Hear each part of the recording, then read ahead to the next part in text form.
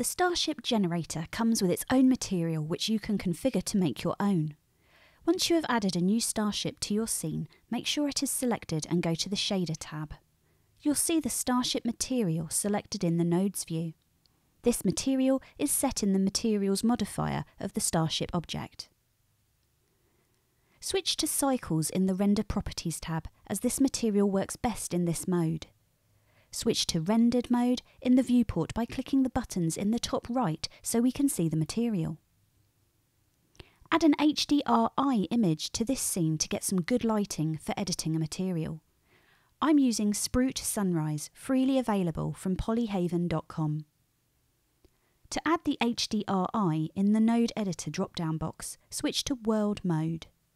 Click View, then Frame All to see the nodes for the world view. Add an Environment Texture node and connect it to the colour input of the background node. Click Open and select the HDRI file. You probably want to keep the background black, so add a Mix RGB node and place it between the Environment Texture and Background nodes. Change Colour 2 to black, and then add a Light Path node. Hook the Is Camera Ray output of this node to the FAC input. You should now have some nicer lighting to work with. Change back to Object mode in the Node Editor to go back to the Starship material.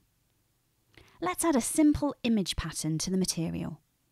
I've created one using the freely available JS Placement application, although there are lots of different ways of creating these, some even inside Blender. We've included links in the description to help you along. Now, with the mouse in Node View, press Shift-A and add an Image Texture node.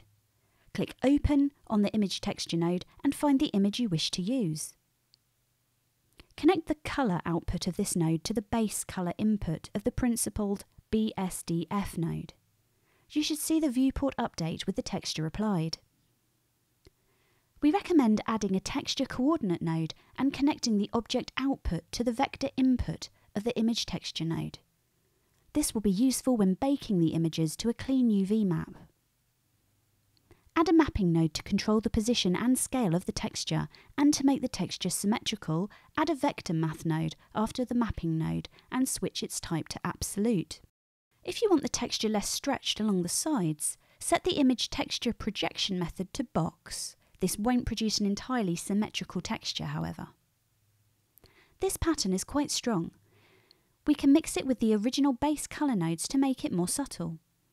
Add a Mix RGB node and place it just before the principled BSDF colour input. Connect the output of the overlay node from the previous setup to the second input to mix the two. Adjust the FAC setting until you are happy.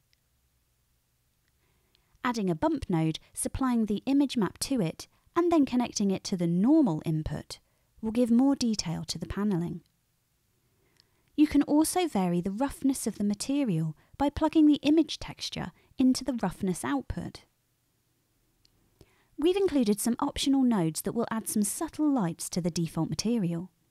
Activate these by selecting the Mix Windows Shader node and pressing M. This will unmute the window effect. You can also add the built-in displacement material nodes for even greater panelling detail, but this is a video for another time, which we will link in the description. Next, we'll look at exporting the Starship for use in another application, such as Unreal Engine. If you have any questions in the meantime, don't hesitate to get in touch by emailing info@configurate.net. Thanks for listening.